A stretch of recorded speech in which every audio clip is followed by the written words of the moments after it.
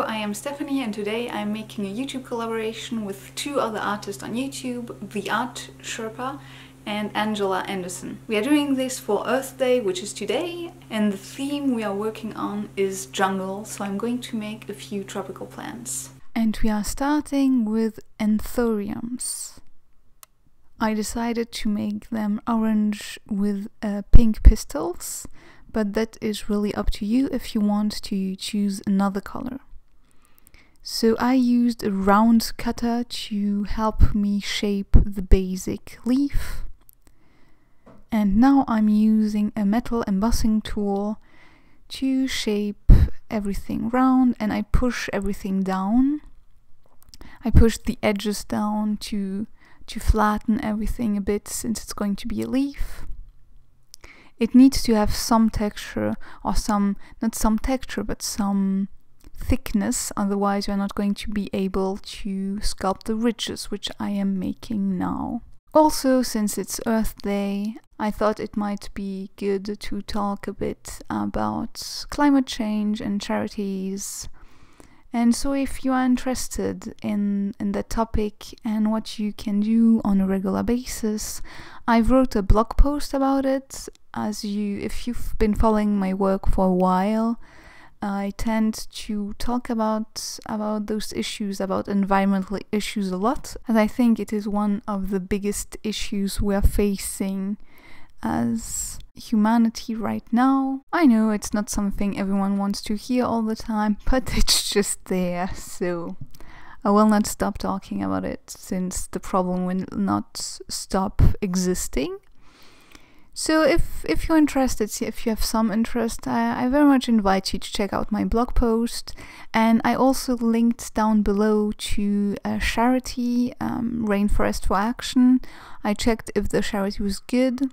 I linked to them before, especially when I did work on my Indonesian deforestation artwork.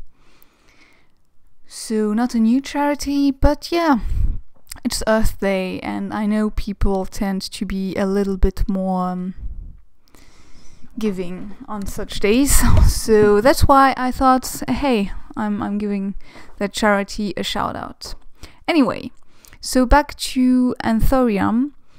So I sculpted the whole petal or leaf. I basically embossed it with various metal tools and ball-ended tools.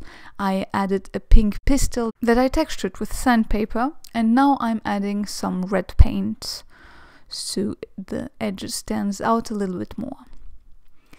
And also, just to give it some more shade and a bit more interest, I'm adding some green pastel.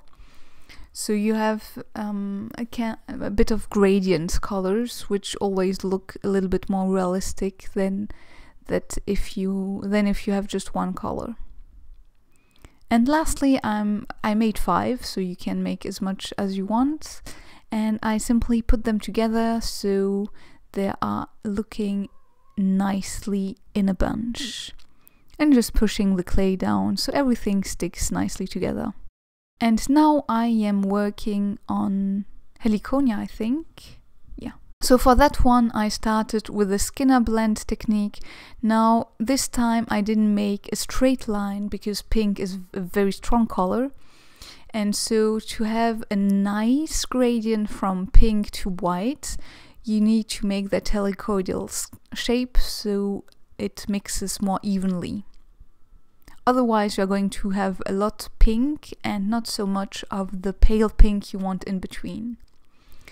And I'm rolling it through a pasta maker, and here I'm just rolling everything up and pushing it together so I have a smaller wide, because I'm going to use these for the petals, so I want a really small wide for that.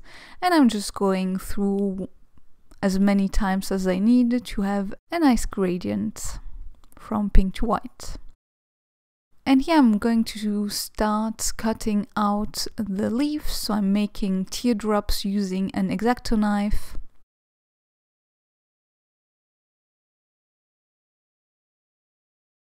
And I'm pushing all sides down with my fingers and smoothing everything out.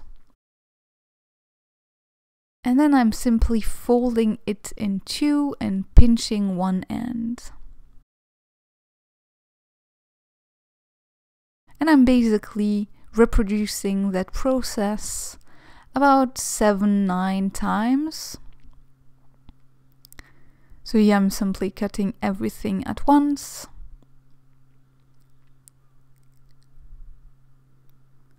It doesn't matter if the leaves or petals are not exactly the same size and shape, as in nature it's not always exactly the same either.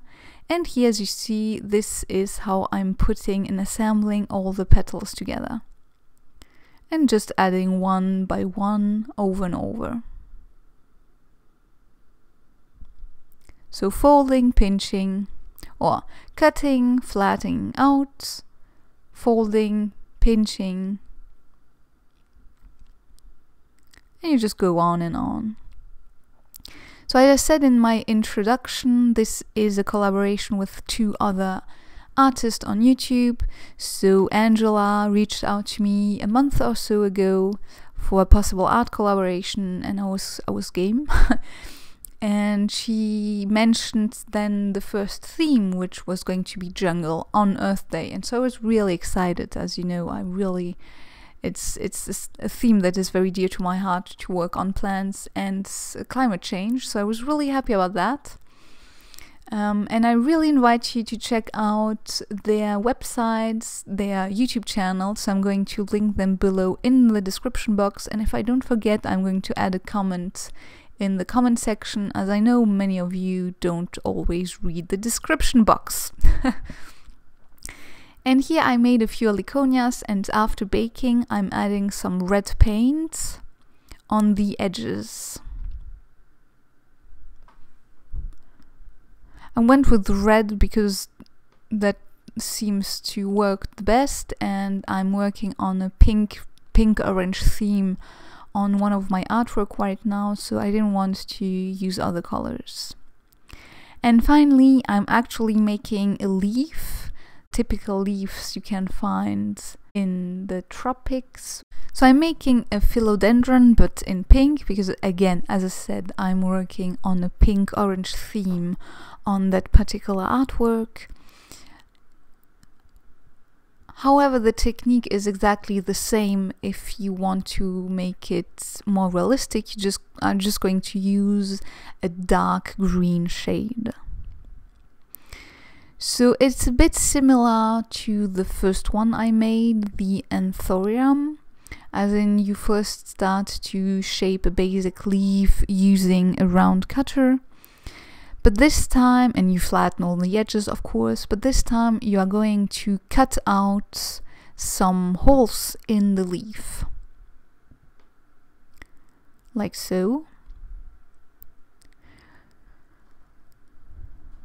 You can add a bit more interest if you want and cut out a few, I simply cut out simple shapes, but you can cut out a bit more complex shapes.